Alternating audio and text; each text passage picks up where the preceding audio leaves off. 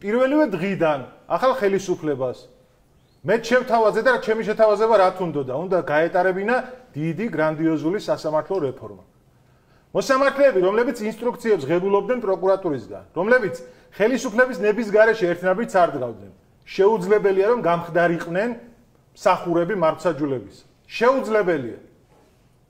ძალიან მარტივი მიზეზის გამო, რომ ეს ხალხი იმ ადგილას ინიშნებოდა მაშინ, ან დანიშნვის შემდეგ ძალიან სწრაფად ხდებოდა კომპრომატების დაგროვება ამ ადამიანებზე. ეს კომპრომატები კასრების ჯდევს, სხვა ადგილას არის განთავსებული, რომელიმე სერვერზეა მოთავსებული, მაგრამ ეს ხალხი არის მართვადი, მათი ნდობა არ შეიძლება. და ეს რევოლუცია დაიწყო მოსამართლემ. ოფიციალურად აუქმია ალამი. თავისი წინასწარი შეცნობით უკანონო გადაწყვეტილებით და ეს მოსამართლე უნდა იჯდეს ციხეში. უბრალოდ მოსამართლე არ უნდა იყოს კი არა, ციხეში უნდა იჯდეს წინასწარი შეცნობით უკანონო გადაწყვეტილება. რატომ მოგახსენეთ უკვე? ნონსენსი მიიღო სამართლებრივი თვალსაზრისით. მისი გადაწყვეტილება. ეხლა მე ვუბრუნდეთ პროკურატურას. ეხლა გავყვეთ ამას, მოვლენას. მოსამართლემ თქვათ აუქმნია ალამი. მე რა ხდება? მანამდე პროკურატურაში რას ხედავთ ჩვენ? უკვე დიდი ხანია, იქაც იგივე ტენდენცია. თუ კი მოსამართლეებს მაღალი დაცვა აქვთ, ასე ვთქვათ, სამართლებრივი განთავისუფლებისგან, ასეთი დაცვა მოგეხსენოთ პროკურორებს არ გააჩნიათ, მაგრამ მაინც მე მაინტერესებს. როგორ აღმოჩნდა ისევ თავის თანამდებობაზე ბატონი მირზა სუბელიანი, რომელიც იყო ასევე სააკაშვილის რეჟიმის ერთგული მსახური და 5 პოლიტპატიმარი ადებს მას ხელს ცემაში. როგორ დარჩა ის თავის ადგილზე? როდესაც ის აიხლა ვაცხადებ მირზა სუბელიანი უნდა იჯდეს ციხეში. დანაშაულის დაფარვის ძალიან სერიოზული ბრალდება არსებობს მის მიმართ. ადამიანურად შეიძლება მე გავუგო და ძალიან ძნელია ეხლა იშვიათია რომ შვილზე მამამ ხელი არ დააფაროს. გასაგებია, მაგრამ მისი შვილიც უნდა იქნას პასუხისგებაში მიცემული და თვითონ ისიც. აი აქედან დაიწყო ყველაფერი. წაყრუებით იმისა, რომ პროკურატურაში, სასამართლოში, შინაგან საქმეთა სამინისტროში ჯერ კიდევ შედან სააკაშვილის კვერცხები. და როდის გამოიჩიკებიან, ეხლა ყველა გამოიჩიკა? თუ კიდე ელოდებიან სხვა დროს.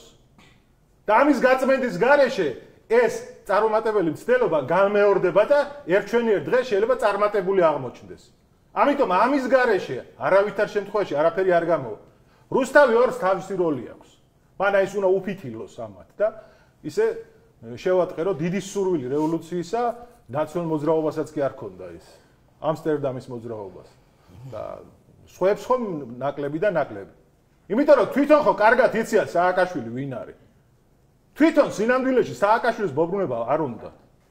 უნდა სააკაშვილის გამოყენება მისი, ასე მას სააკაშვილს აქვს რეიტინგი, საზოგადოების გარკვეული ნაწილი ოცნებობს სისხლძვრელ ტირანზე. ოცნებობს. რატომ ეხლა ამის განხილვას არ დავიწყებ?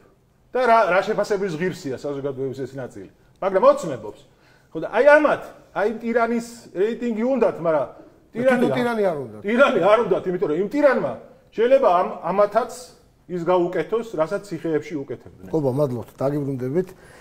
ავტონია, თქვენ ასე რაღაც თქვით, რომ მე პირველი დაუდგებოდი ზაზას არალიძეს გვერდით, რომ არა მისი გარემოცვა.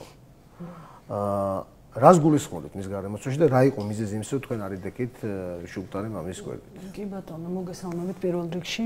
რა თქმა უნდა, დაუდგებოდი არც ერთ უსამართლობაზე არასდროს დამიხუჭავს თვალი და მით უმეტეს ესეთი ტრაგედია, რაც დატრიალდა ხორავას ქუჩაზე, ეს არის მართლაც ძალიან დასაფიქრებელი მთელი ქართული საზოგადოებისთვის. ამაზე დიდი უბედურება რაც იქ მოხდა, ანუ ჯგუფურად ეს გამეტებით, ესეთი განსაკუთრებული სისასტიკით ბავშვებმა დახოცეს ერთმანეთი და ორი ანგელოზი ბავშვი აღარ არის. ნუ საშინელი ფაქტია. და რა თქმა უნდა, როცა ასეთი რაღაც მოხდა, რომ ნამდვილად ვერ წარმოვიდგენდი აი ასეთ რთულ უბედურებაზე თუ რაღაც პრობლემა შეიქმნებოდა და არ იქნებოდა გამოძიება ისე წარმართული როგორც უნდა ყოფილიყო. ნამდვილად ველოდებოდი რომ სამართლიანად მოხდებოდა ეს ყველაფერი, თუმცა აღმოჩნდა რომ იქ სუბელიანი იქნებოდა ეს თუ ვიღაც სხვები, არ ვიცი, ვიღაცის და რაღაცის გამო დაიფარა რაღაცეები და არ მოხდა სამართლიანად გამოძიება წარმართული. ეს უკვე აშკარად გამოიკვეთა, რასაც მოყვა ასეთი პროტესტი. რა თქმა უნდა, მეც და საზოგადოებაც აუცილებლად იქნებოდა იმ ადამიანის გვერდით, რომ არა მის გარშემო ის ხალხი, ვინც ჩვენ პირველივე დღიდან ვიხილეთ. როდესაც ამ ზაზას გვერდით დავინახე ზონდერი, ჩვეულებრივი ნაციონალური მოძრაობის ზონდერი, რომელსაც არაერთი მიტინგის დარბევაშიც კი აქვს მონაწილეობა მიღებული. ბოლოს 26 მაისის. დიახ და ჩემი ბუტას მეგობარი ყავს ფიზიკურად შეურაცხყოფა მიაყენა მან ერთ-ერთ ასეთ მიტინგზე. აი ეს კუპრავა, რომელმაც მე ბოლო პერიოდში საშინელი ცილისწამებები დამწამა და ამაზე მე სასამართლოშიც კი მაქვს შეტანილი. აი ეს პიროვნება, რომელიც ყველასთვის ნათელია, ვინ არის და რა არის, ჩანდა ამ ადამიანის გვერდით. და მე მაშინვე მივხვდი, რასთანაც ქონდა საქმე, რომ ამ ადამიანის გამოყენება უკვე უნდოდა ნაციონალურ მოძრაობას და ეს პიროვნებაც მე არ ვიცი ნებსი თუ უნებლიეთ აღმოჩნდა ამ კაცის რაღაცა გავლენების ქვეშ. და სწორედ მაშინ მივხვდი, როდესაც პროკურორი მზად იყო მასთან შეხვედრაზე, მაგრამ ეს შვილმოკლული მამა კატეგორიული წინააღმდეგი იყო თუ კუპრავასთან ერთად არ შევიდოდა მასთან. აი ეს უკვე მეტყველებდა იმაზე, რასთან მქონდა საქმე. სწორედ ამიტომ მე მის გვერდით ვერ ვიქნებოდი არა მარტო კუპრავას გამო, იქ იდგა ის ხალხი, აი სწორედ დღეს რასაც ჩვენ ვხედავთ, ბატონ კობას, რომელსაც აი მართლაც ემოციას ვერ ვმალავ. ეს ადამიანი, რომელმაც ამდენი გააკეთა, ამდენი იბრძოლა, მე პირველივე დღიდან, როდესაც ეს ხალხი კარვებში ეძინათ იმ ყინვაში და უბედურებაში ერთი წამი არ დამიტოვებია, ყოველთვის ვიყავი მათთან ერთად და დღეს რო ეს ამ მდგომარეობაშია, ეს პიროვნება ამდენი შვილის მამა, რომელსაც პირდაპირ მიტინგი და მოიტაცეს და ნათელი ცოცხალი მაგალითი ყავს დღეს და კიდევ როგორც ვიცი, ჯერ დასჯილებიც არ არიან ის დამნაშავეები, ვინც ეს გაბედა და გააკეთა. უბრალოდ შემთხვევით გადაურჩა სიკვდილს, თორემ მოიტაცეს, იმიტომ რომ მოეკლათ. სასტიკად გაუსწორდნენ. აი ეს ხალხი ედგა ამ ზაზა სალარიძეს გვერდით. აი ეს იყო წარმოუდგენელი ხალხი, რომელიც ხალხსაც ვერ უწოდებ მე მათ, აი ეს სისხლს მოწყურებულები, რომლებსაც უამრავი ადამიანის სიცოცხლე ადევთ კისერზე, იდგნენ მის გვერდით და ითხოვდნენ სამართალს. მათ საერთოდ ეს დახოცილი ბავშვები ახსოვდათ კი არა, მათთვის ადამიანის სიცოცხლე ხო ეს არაფერი ჩალისფასიც არ არის. ეს იყო მათი მიზანმიმართულად პირველივე დღიდან, როგორც კი ეს ტრაგედია მოხდა, როგორც მე ხავ ხვდები ამდენი ამბის მერე, ბატონი ზაზაც არ იყო გულგრილი მათ მიმართ, მე არ ვიცი ეს იყო მათი მხარდამჭერი, იყო აქტივისტი, როგორც ამბობენ მათი კოორდინატორი, მე არ ვიცი ზუსტად, მაგრამ ფაქტია, რომ ამ ადამიანს მათდამი გარკვეული რაღაცა ის ქონდა მოწონება ამათადმი.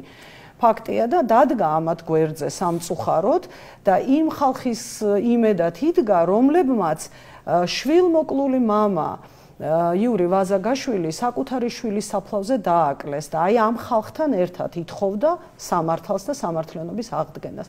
სწორედ ამიტომ მე ნამდვილად ვერ ვიდგებოდი იქ და ასევე ვერ დადგნენ ჩემნაირად გაუბედურებული ოჯახები მის გვერდით. მადლობთ კავტონია. დათო ოკიტაშვილთან მაქვს შეკითხვა. დათო, ესე იგი რამდენჯერმე ახსენა გვარამიამ სუსის პროვინციული ნარატივი. მოხდა ისე, რომ პოლიტიკოსები მაინც მიიყვანა რუსთავიორმა ამ მიტინგზე. და სულად საპირისპირო რაღაც დავინახეთ რა, რომ სწორედ მათმა მისვლამ დაწია მუხტი, ხალხი უბრალოდ გაემიჯნა მიტინგს, გაემიჯნა სარალიძის აბსოლუტურად ლეგიტიმურ რაღაცა მოთხოვნას და გვერდზე გავიდა ყველანი. რა მოხდა? რატო აბანძებს პოლიტიკური პარტიები ნებისმიერ თუნდაც ყველაზე კეთილშობილურ პროტესტს?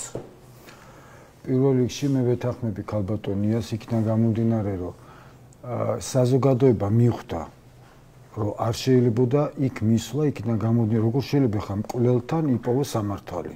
აგერ ცოცხალი მაგალითი გვიზის ბატონი კობა, ჩემი დიდი სიმპათია და მხარდაჭერა მას.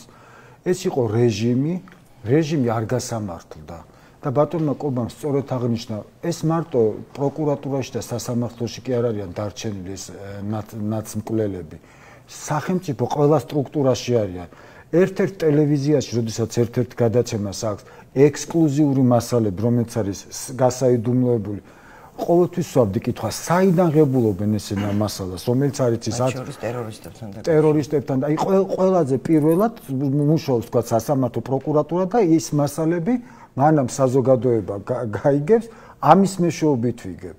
რაც შეეხება სუს, ეხა სუსზე როგორ უნდა ვილაპარაკოთ, რასაც ეგენი აკეთებდნენ, ეხა როგორ უნდა მოუწოდოთ, რომ სუსიც გახდეს ისეთი ჯალათები, ღმერთმა დაგვიფარს, რაც მათ დროს ხდებოდა. არა, სუსის სწორი ყოფილა, თუ ეგ იყო ნარატივი, სწორი რეკომენდაცია მიუწოდა, არ მიეკაროთ და პროტესტი კიდევ უფრო ძლიერი იქნება, რა პირიქით გააკეთე. იმიტომ რომ მაგენი ხედავე, როდესაც არის განსხვავებული აზრი, ხო ვარ სუსის აგენტები, მეც, ყოფერიაც, ქალბატონიაც, ის 18 წლის ის 18 წლის ბიჭი, რომელიც დააშინეს და მიხვდა 18 წლის მოსწავლე, რომელიც იყო დათუჩას მეგობარი და მიყავდა მიტინგი და მან დაინახა, რომ ნაცმკვლელები შემოუერთდნენ და ის სატელიტი პარტიები, ბავშვმა პროტესტის ნიშნად დატოვა მიტინგი და თქვენ არიცით, რა დღეში ჩააგდეს ეს. აქედან გამომდინარე, საზოგადოება უკვე ხდება, იმიტომ რომ ბატონ კობამ აღნიშნა და მე მინდა დავეთანხმო, რომ ესენი საქართველოს რევოლუციას ვერ მოაწყობენ, იმიტომ რევოლუციის მოწყობას უნდა ხალხი. ხალხი მათ არ უჭერს მხარს. არ უჭერს ხარს და მაგაზი არიან გაგიჟებულები.